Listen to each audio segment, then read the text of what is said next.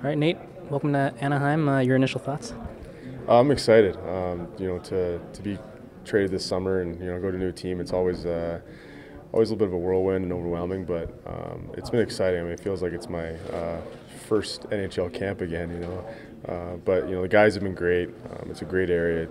I think the organization speaks for itself. So I'm excited to get going. You've skated with these guys informally for a little bit now. Yeah. Was there anyone on this team that you knew prior to coming here?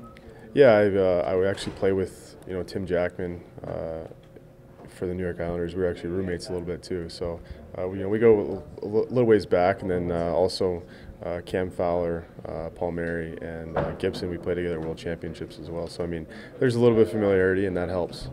Obviously, this team took the eventual Stanley Cup champions to a game, the final game, Game 7. What can you say about this lineup and what you can add to it? Oh, I think the lineup is it's a pretty scary lineup. You look up and down the lineup and you see how many good players and how talented this group is, and not only that, but how hard they work and how hard they play, and it's the reason why they did so well last year. But I think for myself, I'm just going to try and come in and play my game.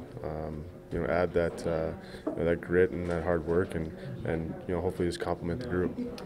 Is this a time of the year when you get excited? I mean, you had the off-season, you had time to relax, and now it's almost like the first day of school, now getting back in I think that's the best way to put it. That's what it feels like today. I feel like, the first day of school, there's a little bit of jitters last night before you go to bed, and, I think, as we get skating and get going, and, you're really, really looking forward to that first regular season game. You really want it to get it going. You can only work out and do informal skates for so long. You want the real thing. So you went from one coast to another, Tampa. That's pretty nice for a professional hockey player. Yeah, you're about the 100th person to tell me that. That he really lucked out, and I did. And I can't say enough about the Tampa Bay organization. They were first class the whole way. They treated me well, and I'll never forget my time there. But this is a new place, new chapter, and I'm excited to get to it.